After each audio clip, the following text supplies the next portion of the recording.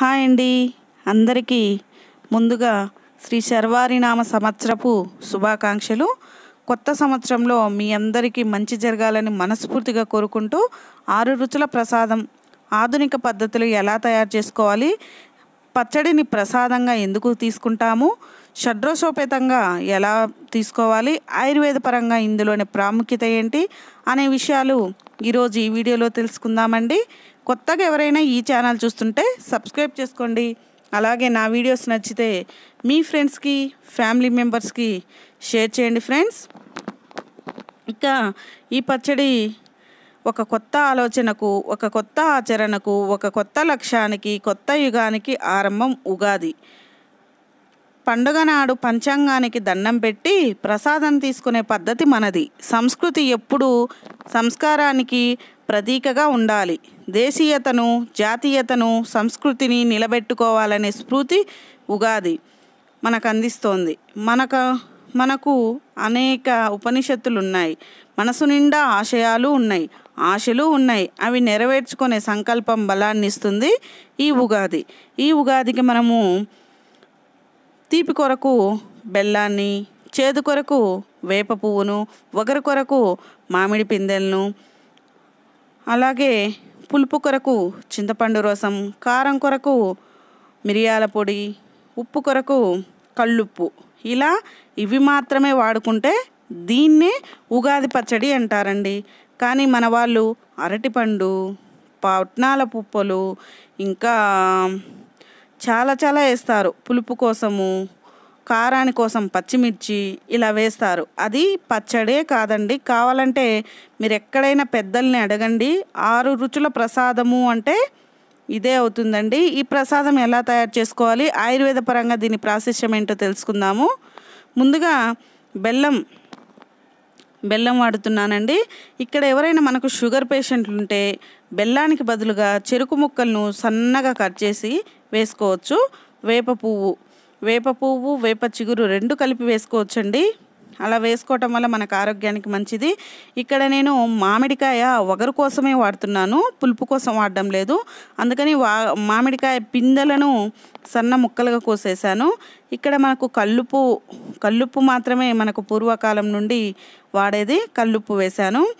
చిక్కగా చింతపండు నుండి, కొత్త చింతపండు వస్తుంది కదా, చెట్టు నుండి తీసిన చింతకాయలతోటి చింతపండు తీసి పక్కన పెట్టుకున్నాను. అలాగే పచ్చిమిర్చి వాడకూడదండి. మిరియాల పొడి ఒక హాఫ్ వేసాను. ఇంకా చింతపండు రసం చిక్కది చూసి మనము వేసుకోవాలి. ఇంకా ఇందులో నీళ్లు కలిపి ఆ కల్లుప్పు కరిగేంత వరకు కలయబెట్టుకోవాలండి.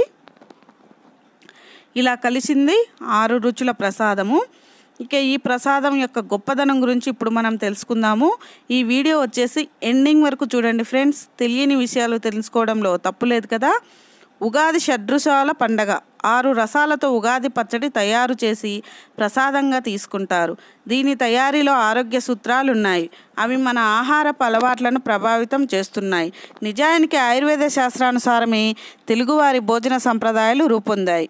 ఆరోగ్యదాయకమైన ఉగాది పచ్చడి కూడా ఆయుర్వేద మార్గంలోనే తయారవుతుంది.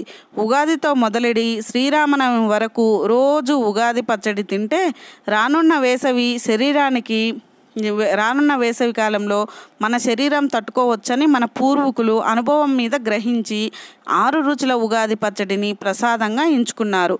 వాత, పిత్త, కఫ ధాతువులు సమతాస్థితికి ఇది దోహదం పడుతుంది.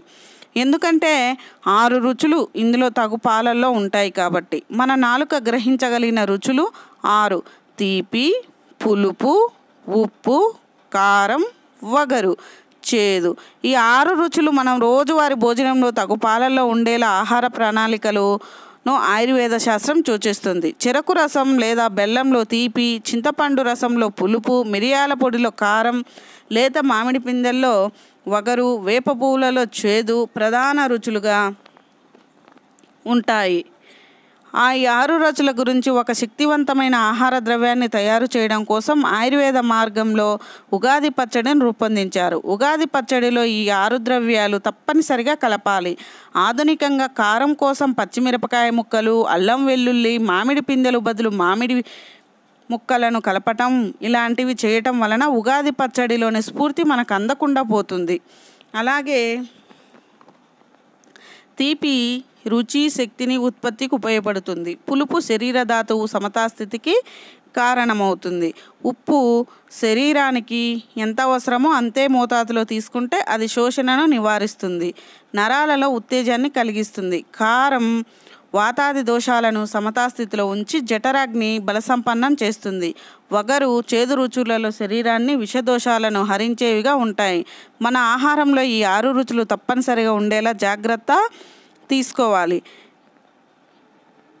తీసుకోవాలనే ఈ సందేశం ఈ ఉగాది ప్రసాదం మనకిస్తుంది.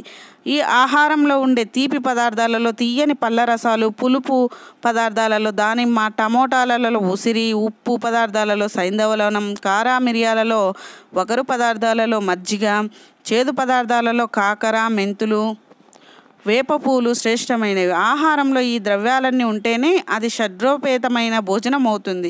ఆధునిక వైవిధ్యం విటమిన్లు, ప్రోటీన్లు వగైరా పోషక విలువలను ఆధారంగా సమతుల్య ఆహారాన్ని నిర్దేశిస్తుంది. ఈ పోషక విలువలు దండిగా ఉన్నప్పుడు ఆ ద్రవ్యానికి ఒక రుచి కలుగుతుంది. ఆయుర్వేద శాస్త్రంలో వివిధ ద్రవ్యాల పోషక విలువను రుచుల్ని బట్టి నిర్ధారిస్తారు. 6 రుచులతో కూడిన ఆహారం అధిక ప్రభావితవంతంగా ఉంటుంది.